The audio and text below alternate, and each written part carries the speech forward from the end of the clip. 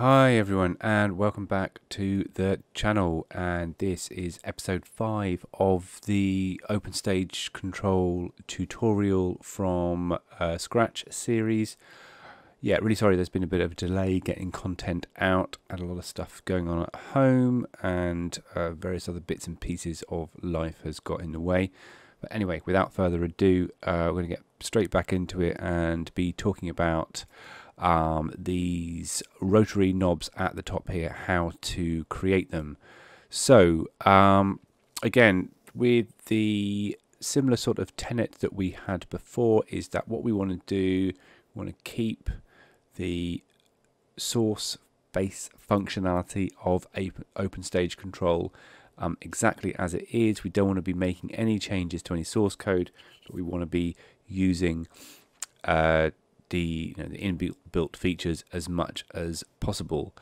So so the way I have done this is we have a widget control up here of type knob that you can see, and given it a class of channel knob, and this style here, left and top, is the the left and top is what we spoke about in the original video, which is around the sort of the dynamic positioning so that it moves when we resize the thing. And then the other one we're going to use is we're going to use background image. So there's kind of two major ways of doing this. One is we can have multiple images, and we can set an image based on what the value of the knob is, or we could take one image and we can rotate it. I've chosen to go with the first option, which is to have multiple images, and this is because I discovered a tool called Knobman, which as part of the VST development I've been looking into using the Juice framework. This was something that was mentioned on the forums. I found it works great. And I already had these images lying around. So what we're going to do is essentially, based on this value, we're going to set the URL, the background URL for this control, to be an image URL, and we're going to work out what image we want to show based on the value of the control. So as we slide down, you'll see here the range goes from 0 to 127, which is here. In the range on the knob section, we've got 0 to 127. So what we've got here, we've got background image, and the URL of that background image is equal to a this is at knob URL1. So at knob URL1 is a variable. So it starts off at being .assets custom plain knob 01. So if we bring up our, let's do this in 11. Go to resources, app, assets, custom. Right, cool. Plain knob 01. That's plain knob with just the 01 at the end. So what I'm looking at these, and you'll see, hopefully you can see, if I open them, what you won't be able to see is they've got white ticks on the background. You can kind of see them here when I select them. So it's these images. So I've got 31 images, and I will come on to how I generate these first, but first of all I just want to do work out how the little bit of mass. So what you'll see here, so if I open them up and view them in the viewer, if I go right, what you'll see is as we scroll through the images here, this file name is going up. You'll see that we've got we've got a selection of images. So we've got 31. So how do I work this out? So come back to here. What you'll see is when I select this, got a little bit of script. Oops. Let me just make this a little bit bigger. Cool. Right. So if I just copy this. Cool. So this is the value. So what I do is I take value, is the inbuilt variable that has the value. So I divide it by 127. 127 is the range. So basically I'm going to value divided by 127, it's going to be a number between 0 and 1, scaled between, so when the value is of the knob is 0, this part here is going to be 0, and when it's 127 it's going to be 1. So what I do is essentially I create a value between 0 and 1, I times it by 30, so I get a scaled value between 0 and 30. I add on 1. I parse that as an integer. ParseInt is a JavaScript function which converts a decimal. So if I had, for example, here, if I had 20.4, this would just get converted to 20 as an integer. It would just round it down or up as appropriate. The next thing I do is I basically say I'd use the ternary operator. I say test is equal to test. So if test is less than 10, then what I want to do is I want to add the character 0 in front of it. So it goes 01, 02, 03, 04 up to 09. Or otherwise, if it's greater, if it's 10 or greater, then I just do 10, 11, 12 up to 31. And then all I do is I take image URL and I create this variable which is assets custom plain knob plus test plus .png, and what you'll see is that clearly corresponds to here. So let's say it's 7s, it's plain knob 07, and then what I do is I set knob URL 1, which is the variable name. I set that to be this value image URL, and it's as simple as that. So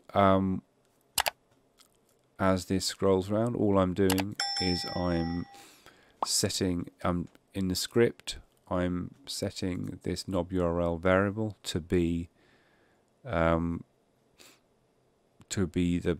value, and then the knob control itself has background image, and that the background image URL is basically pulled from that variable, and it's as simple as that. As you drag this around, it just draws the correct image, which is scaled correctly across the value range of the knob. And that is how that is done. Pretty simple. What I would like to do is to revisit another example that I found from the OpenStage Control community group. So in here there was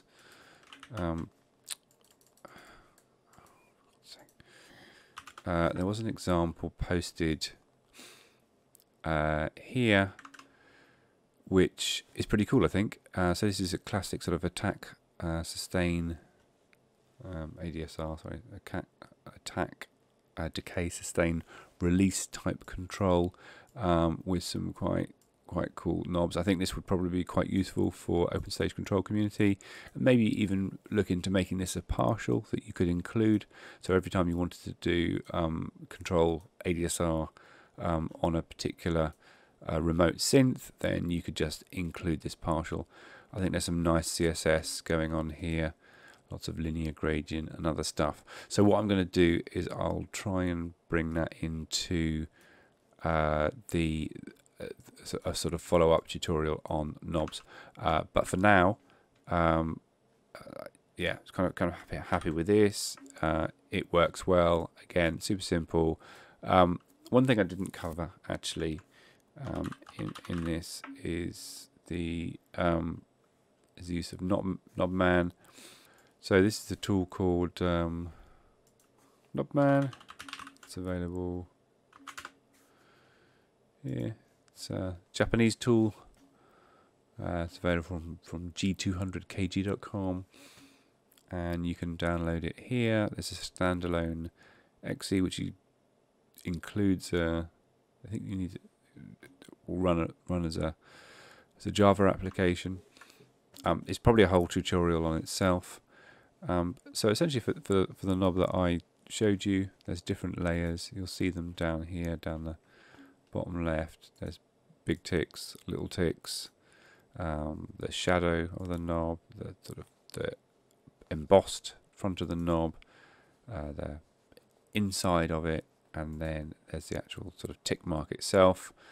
And then you essentially build up the layers, and then it shows you sort of what that looks like from a sort of layer, last layer, first layer. And then what you can do is, if you go to here, you can export as individual files. You can go to File, Export Image, give it a directory, give it a file name, and that'll export the sort of the individual files for you. You can do it as a film strip as well, which is basically just one long file with all of the images in it together. So yeah, again, if there's any interest, let me know. I can cover sort of using Knobman, but yeah, I think it's a really good tool to use to do the sort of film strip or individual images styles for knobs. I would say that, I guess, on larger monitors and on scaling, obviously you're using images. There isn't any sort of relative scaling. You're stuck at the size of the image. So you're on a really high res monitor. Things can look quite small, and again, that should sort of imply that you should be using scalable vector graphics SVGs, and that's certainly something I've discovered in my efforts in looking into doing development in Juice, VST development with the Juice framework, and there's a strong sort of encouragement not to use images and to use SVGs, and that's another thing that I'm going to look into as well. But for now, if you're interested, I'll leave the link to Knobman here, and the where I got my simple knob was from here, Leslie Sanford's site, and it's here, just a plain knob. There's other designs that he's done which are kind of out there. Some of them are sort of pretty sensible. I mean, he's also got other stuff as well, which is quite cool. Buttons, sliders. Oh, that's where I got the slider thumb from as well, because I pillaged his site for stuff for my ends, which, full credit to Leslie. Awesome job, thank you. Yeah, but definitely have a look at his site because he's got some cool stuff going on. Cool, that's it for now, really. I'll wrap it up. Yeah, again, sorry it took a little while to get this last one out, but yes, stuff going on at home. So hopefully back to a more usual sort of schedule. I think, yeah, next video will possibly be the second knob tutorial, or I might just go straight into hooking things up to Ableton. Let me know. If I don't hear back, then I'll just crack on regardless. And yeah, hope you're still enjoying the content. Let me know in the comments down below what you'd like to see more of, what's working, what's not. And if you are enjoying this, please do give it a thumbs up. If you're not, give it a thumbs down and let me know why. And if you'd like to see more of this content and be first to be notified when it lands, then please do hit that subscribe button and hit the bell to get notified. Thanks, and see you next time. Cheers, bye.